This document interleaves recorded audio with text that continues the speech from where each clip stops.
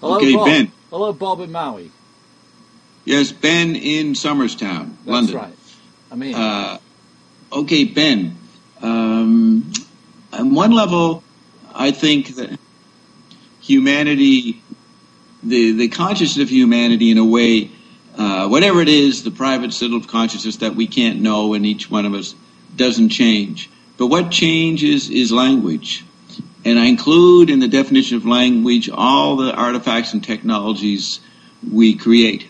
I expect you to, Bob. I expect you to include all that. But I have to take you up on your very first point, the private citadel. This is an idea of the unfathomable, dark recesses of interiority that I don't believe in. I don't find it so tragic. I don't find this black hole at the centre of myself that people say they find in Lessing, that they find in the German Romantics, that Slavoj Žižek finds, that Lacan finds. I don't find it. Do you really?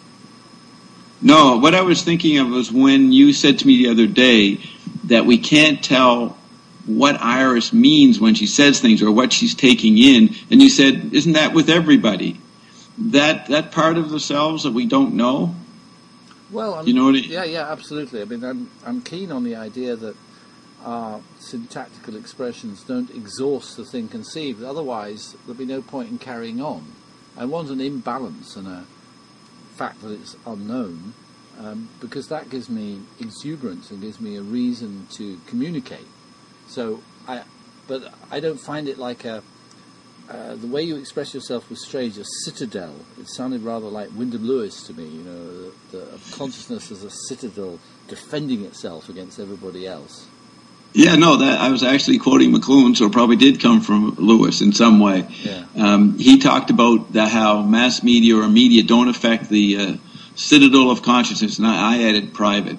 But I was just saying that there might be a part of humanity that doesn't change. I think they affect it completely. I think we are products of social being, that we are symptoms and expressions of social being, and that doesn't worry me at all. I don't think I'm losing anything by saying it. I think I'm gaining something. This idea of an unfathomable depth which is somehow untouched by the times doesn't appeal to me. Okay, it's not, I get that, and yeah, I agree to this extent that that part that I was citing, the part that can't change, whatever it is, that's not even relevant to the discussion. So I would go to the point I was making. Since we can't know the citadel, whether it is or isn't, so I'm talking about language, and I'm including all artifacts. So that's what I think when we talk about revolution or change, transformation, or resistance. It's in the realm of language, and language may include everything that we think we know. Okay? Well, I think language can alter and it can hack anything it wants. I don't think there's a principle of non-language. I think there's a language as a spiral amoeba able to encroach itself anywhere it likes and can change itself and learn and develop itself. So I don't... I'm just arguing against an unfathomable chasm between some kind of reality we can't touch, because, as you say, we can't touch it, so let's forget that. Yeah, I'm willing. I was just saying that may be there, and it may be a factor, but we can't know it, it seems. So I just want to say it and then drop it, because I'm talking about language, and I'm talking about how language permeates media and media permeates language, and they're both the same meaning, media and language. So I'm saying the same thing you just said. Sorry, okay, so I do realise that right at the beginning of these discussions, these weekly discussions we're going to have, I've interrupted you at the very first point. And Bob, I'm dying to hear the rest of it, so I'm going to try and keep quiet and just listen to you. Okay? So you can. I want you to develop this argument you have about what we can do with language and revolution and so on, because that's what really interests me. Right, and that's what I'm interested in. And I don't mind you interrupting, because I've done talk shows for years, and you're always interrupted in talk shows. Matter of fact, it's rare you get to finish your point. So it's good to have the opportunity here. So with that in mind, I'm looking at us. Supposedly, it's Marx and McLuhan go head to head. And the figure I want to I guess the punching bag in the middle of Marx and McLuhan is Zappa. All right? So I was rereading Heavens be praised that I found somebody who'll take Frank Zappa seriously. Sorry, carry on. What did you say? You have a phrase? Heavens be praised that I found someone else who'd take Frank Zappa seriously in a philosophical discussion. So Zappa raises... He's the most appropriate... Zappa is somewhere between Marx and McLuhan, or maybe somewhere else, but he's definitely the most relevant guy recently in arguing about what's happening.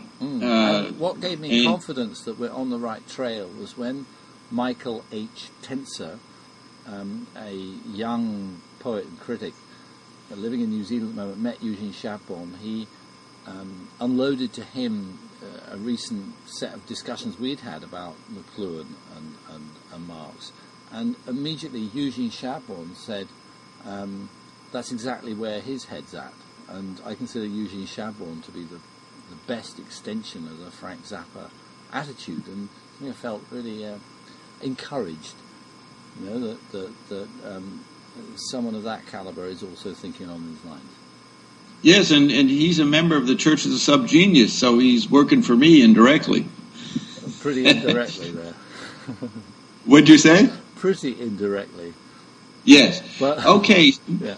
So I was rereading and preparing for our talks Frank Zappa's article for Life magazine in June 1968 called "The Oracle Has It All Psyched Out." Okay. And he has this great quote. He says, "Can prolonged exposure to mixed media produce mutations?" That's a question that he's raising in the article. Well, this is where I go, yes, and yes. Don't you? Yeah, yes to what? That long-term exposure to mixed media produces mutations. Right. Now, have you read this article when you did your research, or is it in your mind? It's one of the great statements, isn't it? That, along with the statement about pinheads that Zappa made, the press release from 200 Motels. Zappa was attempting to be coherent. It's quite rare.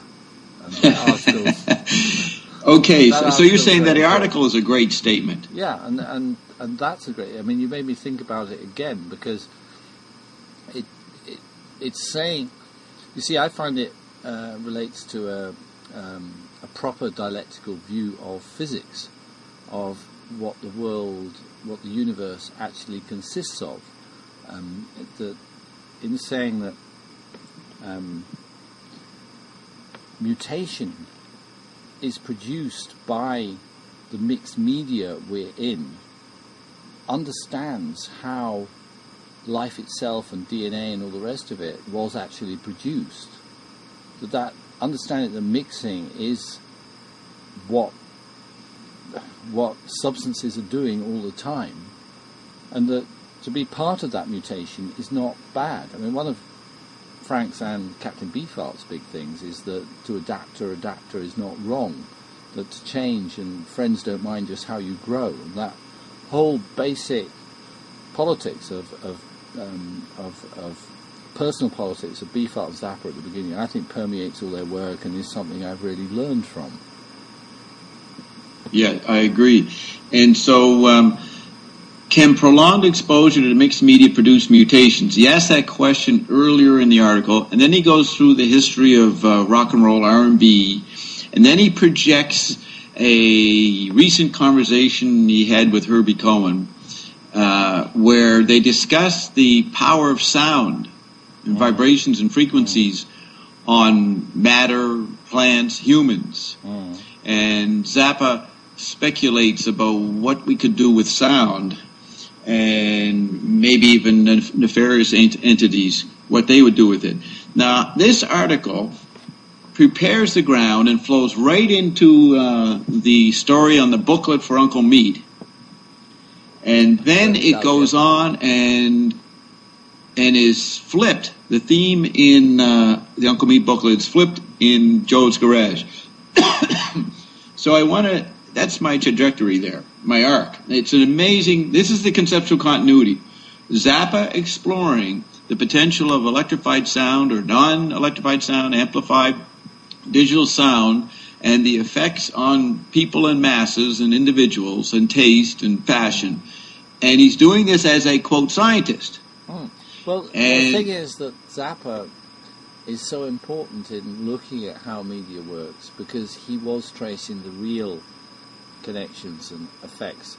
Because if you quote that in isolation, that electronics and vibrations can affect you, you can get into you end up with Genesis P. Origins, Throbbing Gristle, and kind of mystical ideas and also kind of just amusing ideas that, you produce a tone that makes everybody vomit, and this is really important. And did you know they can use sound as a weapon?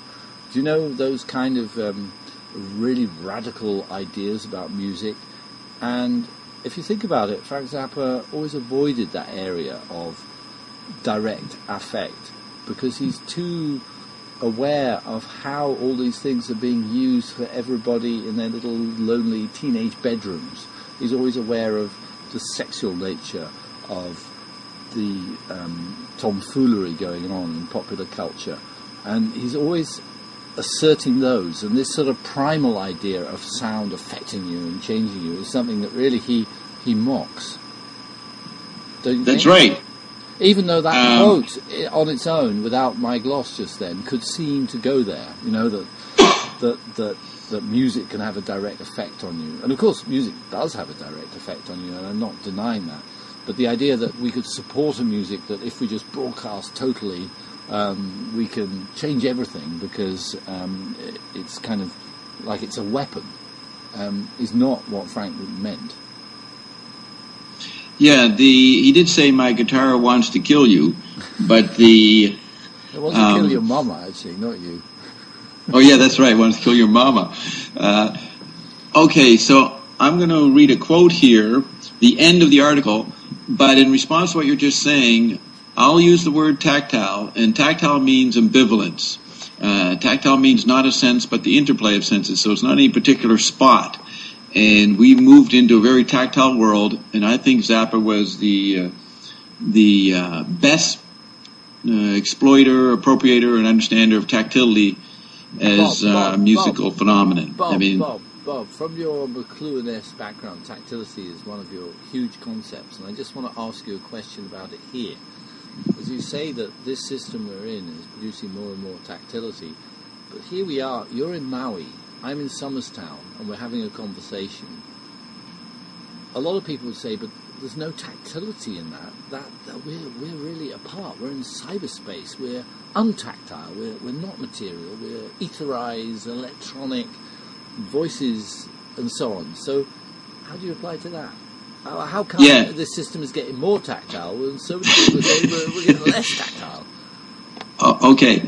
I'm using McLuhan's definition, I think it was a major insight that he came up with that he got from Joyce, maybe Lewis.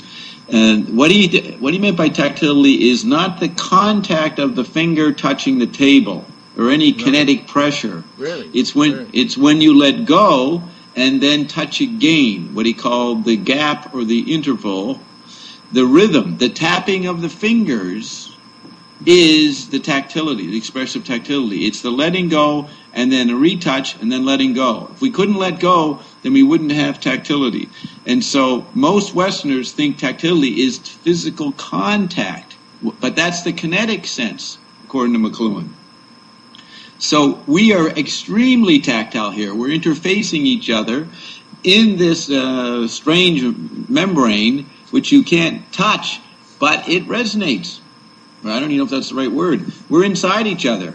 That's tactility. Well, Bob, it's quite extraordinary, because one reason I wanted to talk to you on a Wednesday night is I've just done my radio program, so I'm kind of in that mode.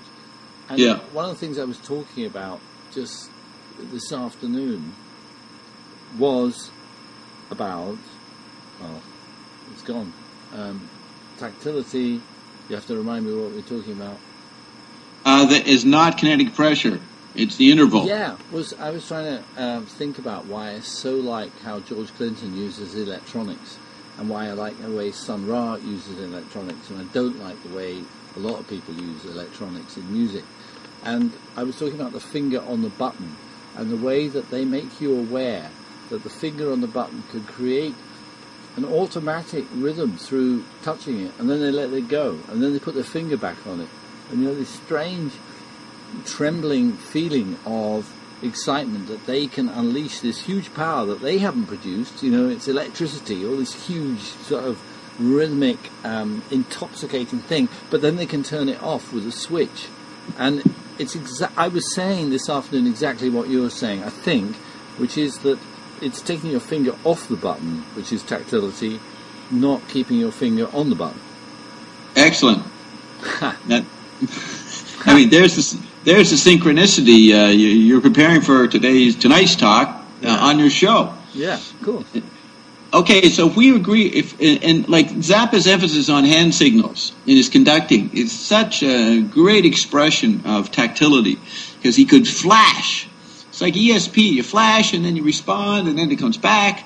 It's rapidity. The electric world is so speeded up, it's so fast, so instant, that the only way you can describe it sensorially is it's a tactile phenomenon. We're in touch, but people get confused if they think it's just the actual pressure and the contact. But, music... but there's something else about what Frank was doing when he raised a finger, which he returned to some of the most primal direct things, like raising a finger with a whole... he's got all these fantastic trained musicians, they've all got this amazing equipment, we're all so mediated, and he's making everything come back to, like, he's holding up one finger, which is sort of what, a dad can do with a baby. Wave your finger in the air and the baby opens his mouth, and you put your finger in the mouth, and that's very nice, and you play a game. And, so we have all these mediations, but in a way I think that Frank was like showing that by putting in the most direct, and about speed, you were saying electronics is fast. There's no electronics which is as fast as us seeing what somebody does. Those photons are faster than electricity, and in the same way a mouth noise is faster than any kind of laptop noise that anyone can produce. If you've seen free improvisation, you know that people with laptops are labouring under, they're trying to find this file and that file, and they're so slow, and that somebody going is faster. Right, but if you're not on the radio, not many people hear it, but if you're on the radio, everybody hears the most. So the radio carries the most sound, in a broader level. I found is essential radio equipment. Yes, okay. Now, you just cited the Frank using one gesture and controlling his musicians. Yeah. That's the famous pinhead quote, that section from the Conceptual Continuity, where in the mountain of pins, you imagine there's a place, and he says a little wink or a gesture is made. Yeah. Even in secret when no one can see it. Yeah. But yes, ESP might pick it up, or the electric. Like when he's in the studio. It's not about ESP. The fact that you did it meant that you did it, and you remember it. This is a defense of subjective, real experience. Just because everybody ignores what you do, it doesn't mean it doesn't matter. For me, that's Frank's whole polemic. He's defending the losers at high school who are made to feel that what they do doesn't matter because they haven't got the big shiny car and the girl with the blonde hair and all the rest of that crap that high school puts on you. And he's saying, no, even if you're staring at a crumpled bit of rubbish on the side of the road and you're miserable, well, that's actually your experience. So he's defending that experience that people have. Yes, let me respond to that and then say something else. Yes, wasn't it Potato Head Bobby and his girlfriend his wife had a diamond ring, her little plastic ring they didn't care about, remember? Yeah. Didn't mean a thing. Now, Bob, tell me, we're just initiating these discussions. Do you do sometimes when I go off on, because I'm very aware with this particular technology we're using, which is Skype, that when I'm talking, I can't hear you, and when you're talking, you can't hear me. It's quite odd. But I feel sometimes I express myself and I get a bit excited and then I wait for your answer and you go, yes. And then it's like, I go, oh dear, I said that, you're kind of going, let's put that aside and get back to, so are we getting on? Yes, no, everything's great. I just, as you say things, I get things I want to say immediately, but I can't say them immediately. I have to wait till you finish.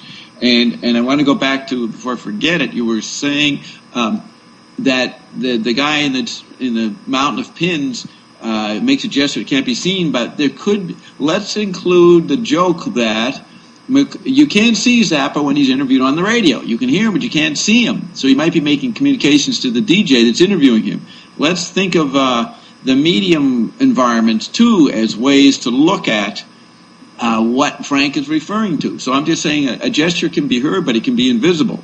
So I always think of the media environments that could be implied rather than the philosophical principle that he's supporting subjective knowledge or something, or the primacy of personal subjectivity. You know what I mean? I include what you're saying, but I want to bring another point. I know what you mean, and I agree with what you mean, because Michael Tenser made a point, I'm thinking about him a lot recently, made a point exactly like that, just quite recently when he was, and I've forgotten that again, it doesn't matter. It'll come back. I was just... It comes around. Yeah. Was it about what I was just saying about the guy invisible in the studio? Does that trigger off anything? It's... Okay, I'll go on. I want to read this quote because this is the question that Zappa asked. And remember, in Cletus Auritus Auritus, it's the questions who are killed. And remember, he tells me, in the Bob Marshall interview with Zappa, he says that "eat that question" was originally "eat that Christian." So Christian questions are interchangeable here. So here's what he says. Ben, if you were drunk and it was the middle of summer, Saturday night about 11:30, and you had your comfortable clothes on and you were in a small beer joint dancing and it's crowded, temperature about 82 degrees, and the local rock and roll combo, Reuben and the Jets, is playing Green Onions or something that sounds just like it, all full of parallel fifths moving monotonously through a root progression 1, 2B, 4, 3B, or something like that over and over again. And the guitar player goes to take a solo and stomps his fuzz tone into action and turns his amplifier all the way up so his guitar squeals and screams and sounds absolutely vicious. And he bends and mangles the strings and starts to really get it on, gyrating and going totally berserk and playing his ass off and everything. If you were drunk, Ben, and all this was going on, and you were out there dancing and sweating and really feeling the music, every muscle and fiber of your being, etc., etc., and the music suddenly got louder and more vicious, louder and viciouser than you could ever imagine, and you danced harder and got sweaty and feverish and got your unsuspecting self worked up into a total frenzy, bordering on electric Buddha and Nirvana, total acid freak cosmic integration, one with the universe, and you were drunk and hot and not really in control of your body or your senses. You were possessed by the music, and all of a sudden the music gets even louder, and not only that, it gets faster and you can't breathe. But you can't stop either. It's impossible to stop. And you know you can't black out because it feels too good. I ask you now, if you were drunk and all this stuff is happening, Ben, all over the place, and somebody with the best intentions in the world made you stop so he could ask you this question, quote, is a force this powerful to be overlooked by a society that needs all the friends it can get, unquote. Would you listen, Ben? I'd listen. Well, I'd still get it on, you know. You'd Bob, be able to stop dancing. Well, Bob, you introduced this. I mean, this idea to me earlier when you said to me that you thought that Frank Zappa was therapy for getting away from the intoxication of black music, and that shocked me. That shocked me to think about it that way, because in some ways, the whole of Frank Zappa's work has been my way into black music. I mean, he introduced me to Eric Dolphy, he introduced me to Howlin' Wolf, he told me about huge areas of music I'd never thought of listening to before. But I agree with you that there's something double-edged and critical and awakening in Zappa, which doesn't allow you simply to want to just go on with the funk, no? Exactly, and I did hear you comment on that thought that I had made to you, 3 months ago on your show. You made a passing remark saying that Bob Dobbs says that, Zappa was satirizing black music or our addiction or our love of black music, and then you qualified it. You said something like, well, it's not that black and white. Do you remember saying that idea? Yeah. Well, and I agreed with what you said. It's tactile. It's ambivalent what Frank's doing, but he's certainly not going to exclude the detachment or the awareness level that he is advocating. Because Frank is not the average white band, is he? No. Frank is on a mission. He's on duty, as he said to Fritz, the German customs guy or whatever. Yeah. Remember that story? He's on duty. When he's going through customs and in Germany, and he the guy is assuming all the mothers on drugs, and he says, "What are you on, Frank?" And Frank said, "I'm on duty," which was a great response. Yeah. So I'm thinking of that. Yeah. Okay, so I want to just the black thing. I think of in 1970-71, he writes an article, Hit Parader, and he puts down, he says, all the blues guitarists are running around worshiping B.B. King. And that's said after other articles earlier in the late 60s where he's praising at least early B.B. King. And then I saw him on a TV interview in Canada in May 1979. He was on one of the main talk shows. And Peaches and Herb, maybe that's who they were, some black couple, were on with him. And they were talking, and eventually they got pissed at Frank because he was not going along with the shared assumptions of how great their music was or something. You know what I mean? And it really struck me that he was not fooled by anybody's music, no matter how great its history had been or whatever it had done for him. He lived in the present, and he knew that music required something new, something different. And therefore, he's always commenting. I went through a lot of these articles preparing for this. He's always making fun of the excessive playing of sacred blues numbers on the radio and how he's not getting played. Do you follow what I'm saying? There is a criticism in there, a critique. Well, I would like to translate what you've just said into my Marxist language and say that as a living, I wouldn't say quivet, but it's a word that doesn't exist, but as a living, querulous, clear and jelly-like in his intensity and electricity artist, Frank Zappa's really aware of commodification and what it does and how it clamps down on what you want to do. So he's aware that, he's supporting what he learned from black music, and he loves it, and he wants to extend it, and he can see these creeps and morons who want to contain it and sell it and know what it is and package it and write about it, and it's horrific. And his response is, we had this in England in a minor controversy which came across about, was Frank Zappa jazz? And Charles Shaw Murray forgot all his countercultural credentials and tried to pretend that Frank Zappa was jazz on Radio 3 and deliberately played the jazz tracks, the sort of acceptable tracks, and chopped off anything where a swear word or anything interruptive could happen. And so we had to think about what was Frank Zappa's relationship to jazz. And of course you can pull out Frank Zappa saying really rude things about jazz. It's just a bunch of noodles. He didn't relate to bebop. He liked R&B and things where he seems anti-jazz. But my point was, well, you can pull out quotes from Duke Ellington and Miles Davis and these people, but they're incredibly rude about jazz. They can't stand being corralled in this stupid area, which means music that black people do. And they're saying, well, we're doing music. What was this? Why am I always doing jazz? Every time I do music, it's called jazz, and it must be very frustrating if you're a black composer. Everything you do is jazz. You probably end up going crazy and becoming Anthony Braxton or something.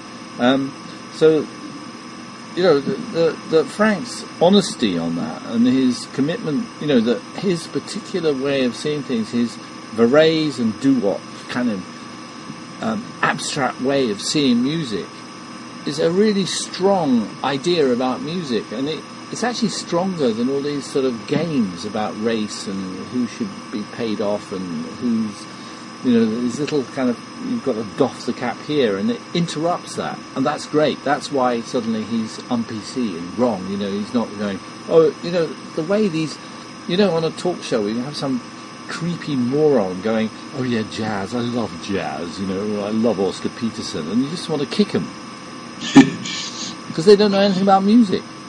They're neither here nor there.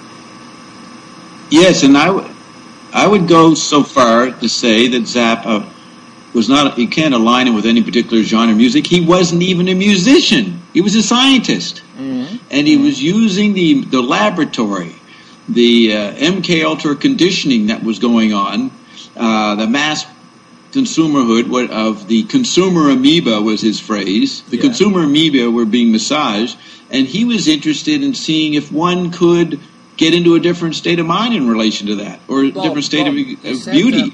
Bob, you said the consumer amoeba would be the massage. I'm following you as a McLuhanite, and there's various puns in McLuhanism between message and massage. Yes. Was that the pun you were making there? No, I was. You misheard me. I said the consumer amoeba were being massaged by consumerist programming, the consumerist commodification. Well, Bob, finally, that is where we stand, isn't it? I mean, this is why we want to do these talks, is that we believe in a wake-up, a shock, a difference to be made in the way in which people consume media. Yes, and I'm proposing that we're starting a revolution, but we have to figure out where the other guys or women who tried it before, where they went wrong, or what can be done, or is the revolution happening anyways? That's the present mandate of our talks. If we're going to start something, create awareness, or even wonder if it can be done, we're just using Zappa, McLuhan, and Marx as this jumping off point. Mm. And we're starting from, because it was became clear to me reading Boltanski on management theory that there are two sides of Marx which he kept together. And there's the bohemian side of Marx, which is the criticism of capitalism because it makes you feel bad. And there's the sociological, more objective side of Marx, which is criticizing capitalism because it makes third world starve. And those two sides, those two ways of looking at things are, I think everybody's got both of them, but people in their specialities stress one or stress the other. And I feel the way we're going is we're going from the aesthetic side, that we're starting off from how we're not starting from a socio-political analysis from the outside. We're saying we ourselves feel uncomfortable with most of the things which are allowed by most of the people around us to be nice culture or good culture, or we want to interrupt that. We don't agree. Is that how you feel? Yes, but I wouldn't limit myself to aesthetic. I'm tactile. I'll go over to the sociological, political. Yeah. Also, go back and forth, oscillate, because they're starting to. I mean, some writers say we have an aestheticized commodification, and those are sociologists saying that. So the boundaries come up, disappear in that. But I'm looking for a quote on my little inventory here. Zappa was commenting on the thugs back in the late 60s, and he said that they were too obsessed with socio-political areas, trying to say fuck on the air and all that, and think that was the revolution. And he thought they were, if I can find it, he thought they were limited. And so maybe he was emphasizing the aesthetic. Get off what Frank said about the thugs. Let's talk about what we think about the thugs. I mean, how do you feel listening to a thugs LP? Well, when I first heard them in the 60s, it was crude. I should inform any listeners that, of course, you are very old. Yeah, I'm 87 now. Yeah. And for your listeners, I met Frank Zappa in 1958. Even though people like Simon don't believe me, that's true. I overheard them in a nightclub. If Simon Prentice doesn't believe you, then we don't want to pursue that path, Bob. Anyways, I've been around a long time, and when I heard the Fugs, some college students played it for me. We like boobs a lot, and a couple things were cute, funny, but their musicianship was so puny compared to Frank. Well, this is the point I wanted to say, is that when Frank is saying they are socio-political, the thing is that to lack musical quality is actually a socio-political failing. That all these realms interact and are true, and you can look at everything from the different points, but the point is that there isn't sort of good politics on one side and then you have to suffer bad art. If you're suffering bad art, there's something bad socio-politically with the area you're in and with the people you're in and the event you're in. I don't believe in suffering bad art for politics, or vice versa, that we need to erupt, that the actual correctness that exists, that we could have, is both at once. And if you lose that, then you become a boring tosser. Yeah, and so I was always struck. I was confronted with all kinds of consumer choices, the Jefferson Airplane, Grateful Dead in the late 60s, and I just found that they never had the power of Zappa. And that's why I wouldn't celebrate the Fugs. It was nice what they did, cute and that, but I always thought that Zappa was addressing the issues. And I always thought that he was the rock musician closest to the McLuhan issues. Well, that's why we talk to each other, isn't it? That's our common ground, is that we agree on having our brains being convinced that Zappa is a touchstone for something, and that makes us different from the postmodern hordes of postmodernists who don't have an anchor or a touchstone, who think all touchstones are like part of a residual male testicle bad way of thinking about things and holding something and having something, and you should be fluid and you should change and you shouldn't. Whereas it seems to me that we can communicate with each other because we think in sticking our hands down into that horrible mucky sawdust bran tub dip of contemporary culture, that when we found Zappa, we found something hard and real and solid, which is sort of using Wyndham Lewis terminology about what is good visually, and used to worry me a lot in the 70s when I used to think about it, as it seemed very phallic. But that we agree that finding that thing and bumping into it and liking it matters, and that you could use that as a way of looking at society and politics and everything else that you want to talk about. So that's, I'm sort of floundering around trying to find the basis for the fact of a theoretical way of explaining why I like talking to you and what we're going to do on these weekly discussions. Yeah, you remember when Zappa, when he was younger, he would invite people over and play his record collection, but he played Stravinsky or Varese to test them. Remember that? Absolutely. It was when he played them Varese, it wasn't like, oh, I hope you like this, and he felt upset. It was an intelligence test.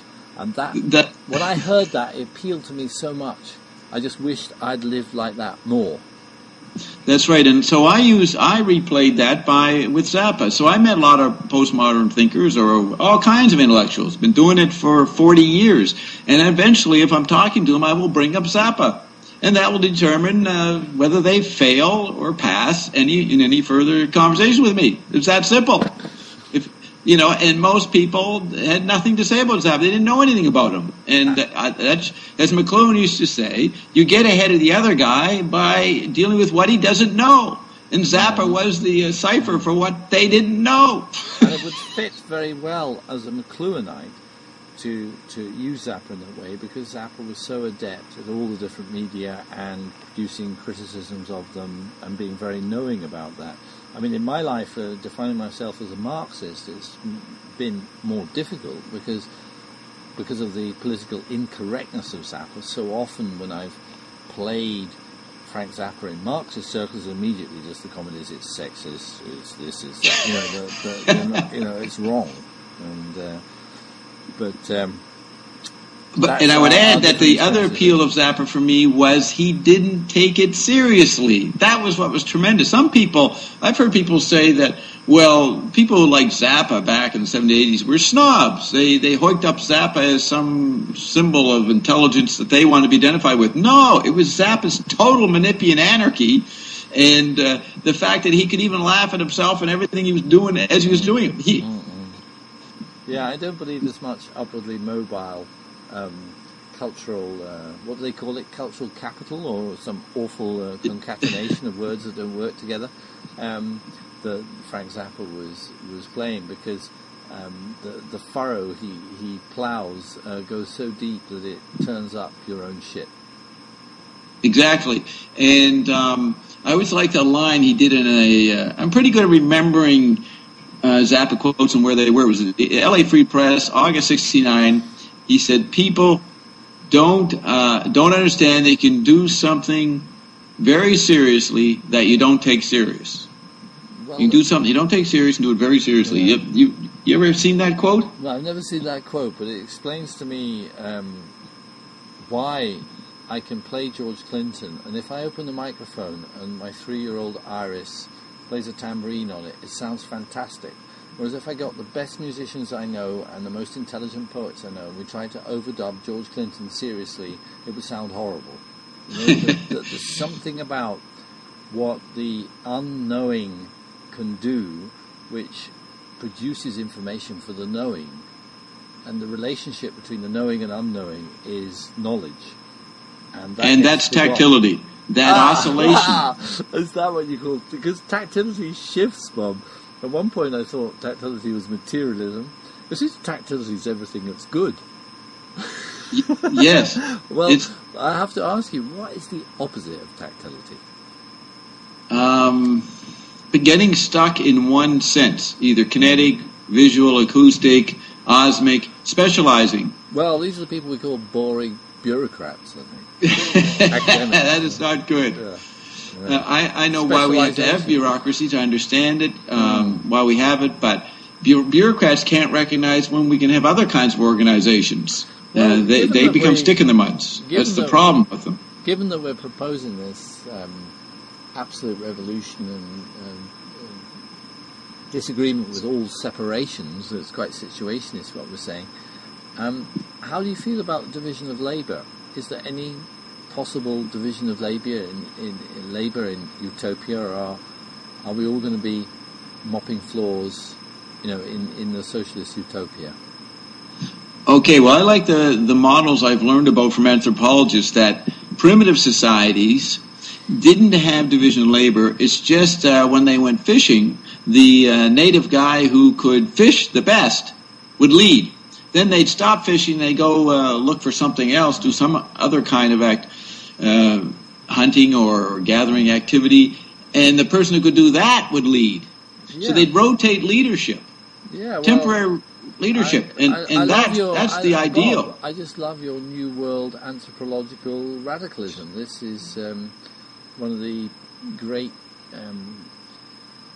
things about the New World left is because they have to think like that, because they went and smashed up these native ways of doing things and had to think about them more than we had to do in the old world. And one of the electrifying texts I read over the last year was, I can never remember his name, he's called, I had to look up his name. I always have to look at it. It's the Chicago Surrealist. Who is the Chicago Surrealist? Franklin Rosamond.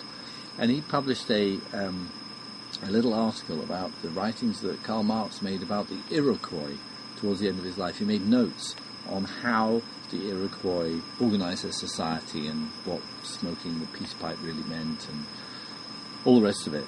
And it's an electric piece of writing by a Chicago Surrealist, which explains, in a similar way to you're doing, that by studying so-called primitive societies, we can understand what's missing from the way we do everything, and we understand that in social terms, societies that may have not produced surplus value and missiles and things that can shoot at the moon are doing things in ways which we could emulate, and we could actually live, and we could start changing things by living a bit more like that.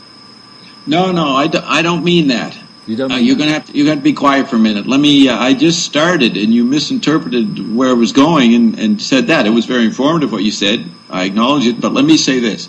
So, if primitive people were like that, It's when they got more sedentary and agricultural that hierarchy and division of labor came in. They weren't as fluid. They weren't nomadic.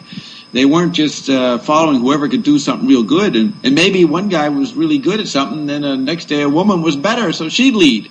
So it was really, you could say, tactile in the sense it wasn't locked into any kind of specialist hierarchy. Okay, with agriculture... In terms, you're talking about pre-class society, before there is a surplus producer society and certain people are in control of it. And in the Marxist terminology, those people are the priests, they're in charge of the temple with the surplus grain in it, and they start producing all the anti-sexual horse shit that we all have to listen to because they're in charge of the grain and they don't want us to know they're in charge of the grain.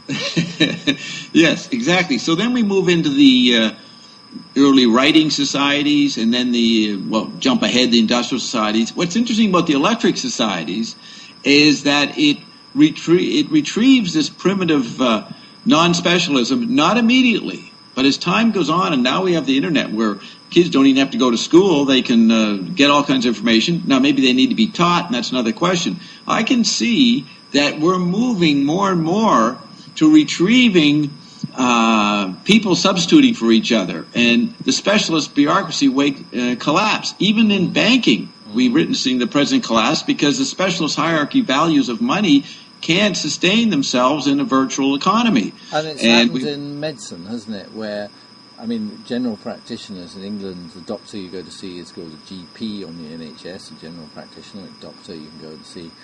And there's been a complete culture change over the last 10 years because they realise that their patients can go and Google any complaint and find out more. And, you know, they've got something wrong with their kneecap. And they can go and research it. They'll know more about kneecaps when they go and see the GP to get a prescription for a drug than the GP knows.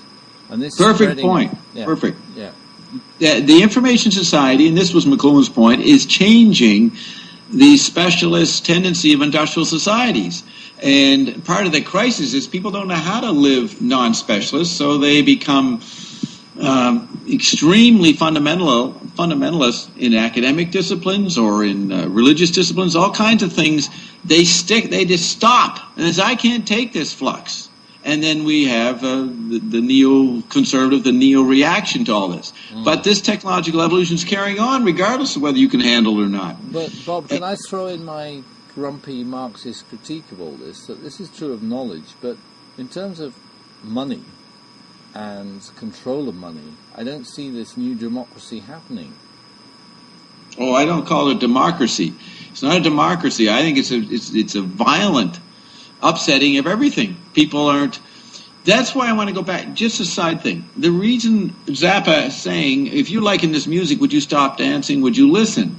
I think Zappa was wondering, like McLuhan, this is a powerful force. Can society handle it? And so McLuhan recommended turning off TV for 6 months collectively so we get a handle on it. Now, we couldn't turn off the internet, but right now someone's trying to stop the internet on a certain level with the collapse of the virtual economy. So the juggling, it's not just utopian all service, all good stuff and that's coming from the digitalized economy. That was the stupidity of Wired magazine and all the digerati who were celebrating the new virtual environment as if this was a utopian transformation. That was really immature. And the gall of Wired magazine to make McLuhan the patron saint and had no clue of his objections to what they were presenting. Yeah, well, it's very good to hear you say that because for my awareness of McLuhan was so dominated by Wired magazine, to hear a critical way of looking at it explains various things to me, and that's really good. Yeah, I'm going to, I don't think in this introductory hour we're going to get to it, but I have marked off a whole bunch of stuff from art class and cleavage. How Trotsky talks like McLuhan, McLuhan talks like Trotsky. McLuhan and Adorno are interchangeable. McLuhan and Ben Watson are. I'm going through this whole inventory of quotes, which I will eventually, when we get time, get into that. I want to go into your book. And, well, I'm really hoping you will, because I was thinking that's how we'd start and it'd fire off at me, but I'm quite glad we've done this initial thrashing around, because I feel like we've stirred up the water and the bubbles, and and now we can be prepared for the sharks and the everything else, and the hot air balloons that are going to descend on the surface and save us. And so I feel like I'm more prepared now with this. We've thrashed around in this hour. I haven't got down very much to specifics, but I feel like I'm really looking forward to the next one. Yeah, we're getting somewhere. How much more time we got? Well, we've got another 5 minutes to chat. You know? Okay, right, because I want to say this. I'm focusing on Zappa because of our common interest in him, but the relevance of Zappa is becoming stronger. I just listened last night to a CBC documentary. It's up on the website. I'll send it to you. They did 2 and 3/4 hours on Zappa. And what was great is they did a lot of interviewing with Ruth Underwood. I mean, we're starting to get into what really went on in the Zappa world. And the CBC documentary is really good because they begin by saying that Frank Zappa is probably one of the most tremendous composers of the 20th century. Now, you don't hear major media saying that kind of stuff, but I think Zappa is becoming archetypal, and he's becoming beer. He said he never wanted to become a bottle of beer, but he's becoming beer. And a beer? I mean, I once walked into a pub in Cambridge, and they had a beer called Yellow Snow, and a little picture of a little Frank Zappa with huskies. And this was a bitter, a peculiar kind of English beer produced by a tiny little company with no permission from the Zappa estate or anything. And it was beautiful, hoppy, yellow beer. And I drank it with great pleasure. But that's the only beer I know in connection with Frank Zappa. Well, what about when they're talking about Zappa in 200 Motels and they start looking at the beer bottle? Do you remember that part? I think the Mark and Howard, whatever their names were talking, remember? And they say he's listening to us now. Yeah. And then the camera goes and shows a beer bottle, I think. Anyways, I always thought that Zappa was making a joke of how his memory would be commodified. But anyways, I'm just pointing out that there's now beginning the archetypal appreciation of Zappa. But at the same time, there's rumors that somebody might make a movie about Zappa, in Hollywood.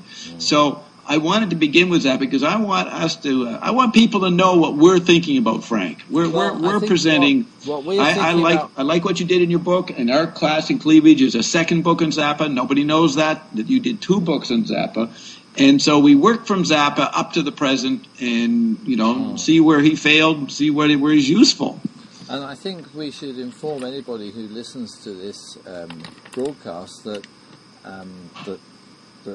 our Zappa is diametrically opposed to any kind of Hollywood Zappa that might arrive. I mean, you always hope, but the idea that Hollywood could deal with Zappa seems to me completely monstrous and ridiculous, because Frank Zappa worked in Hollywood, and everything he did, I mean, he did write soundtracks for budget B-movie cowboy films when he was coming up, but it seems to me that the whole import of his what he did cannot be fitted into any Hollywood view of the world. No, exactly, and that's why I think there's an urgency and a timeliness of what we're doing, because as Zappa's reputation, not that he cared, but for us, we're still here. As his reputation gets distorted or played with, I want my interpretation of Frank, which no one's ever really heard. I want to hear your interpretation of Frank and how you use him to be made prominent now. Yeah, so it's kind of Noah's Ark. We are the voices. We are the Beavis and Butthead of the Hollywoodification of Frank Zappa. We're the commentary that needs to be spread all over it, and is actually the only thing that will make the film any good. I agree, and I want to say, since we're talking about the word tactile and the phenomenon of tactility, that esemplastic, the very concept that Coleridge came up with, to the degree I understand it, it means the tactile. Esemplastic is tactile. Maybe I should explain to listeners that esemplastic was a word coined by the Romantic poet Samuel Taylor Coleridge, and he thought that the word imagination had been overplayed, so he invented a word, and he took esem and plastic, which is the Greek for whole, and shaping into a whole, and made up the term esemplastic. There you are. Yes, and tactility is the function in our brains that interplays the sensory data from the particular senses and shapes them, like plastic, like sculpture. And as we come to the end of this section, Zappa's always talking about shaping things. Shaping, he Always, says sometimes always. it's architecture, sometimes Yeah. it's sculpture when he talks about his music. And let's remember that one of his favorite musicians was Buckminster Fuller. That's something I want to explore next time. Okay, Why next is it week we'll Buckminster talk Fuller? about that musician, Buckminster Fuller, although I think he had more to do with domes. No, that's your spherical